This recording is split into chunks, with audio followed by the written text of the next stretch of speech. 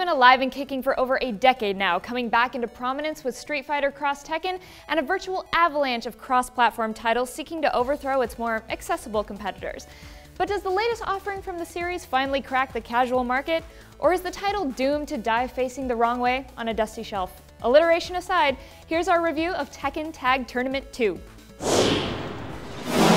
Tekken has a ton of great characters that fans have been hoping to see make a comeback for what seems like an eternity. This game digs deep into franchise history and pulls out everyone from the alternate skins to the boss unlocks to the joke characters of every arcade stand-up and console port from the last 15 years.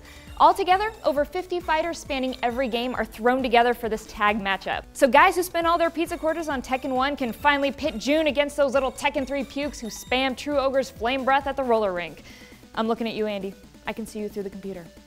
Casual players, run and hide because this game is not for you. Your weak displays of 5-hit kick combos and feeble grapple holds mean nothing to those who will derive full enjoyment from this title, hardcore fighting fanatics. This game is not as flashy as Persona or Street Fighter, but there's a satisfying depth to the move pool that makes duels between two pros seem more like an art house film. You can see the rhythm begin to form as throws move into parries, which move into counters. The new tag combos fit right in. Or you can opt for a single fighter if you feel like focusing on one character instead of two. You can even create a customized combat that uses moves from any of the characters you've beaten in tutorial mode, proving even more that this whole game really is a love letter to the fans. Next, taking a page from Mortal Kombat, Tekken Tag 2 has an almost stupefying number of unlocks, most in the form of gear to equip your team, a la Virtua Fighter. But unlike Virtua Fighter, the stuff you equip can actually be used in combat. Did you equip a grenade? Throw it! It explodes and knocks the opponent back. Pick up a sledgehammer? Swing that bad boy for a good time. Pizza pan? Hey, you can throw it just like a giant ninja star, pie included. The Ninja Turtles would be proud. Not only is it a great way to show off, but it adds a lot of crazy gambits to the fairly formulaic counter-based fights. Now that we've covered the great, let's get to the suck.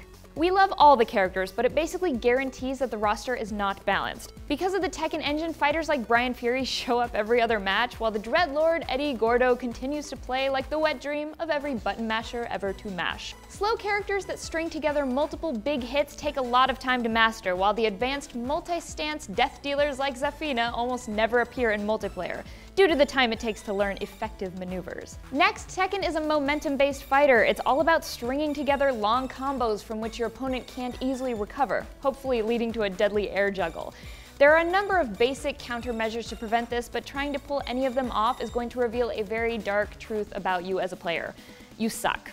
Series fans will have the controls down pat, but if you're not a fighting game fanatic or don't have the patience to master your characters, you're going to become very familiar with the words, "you lose."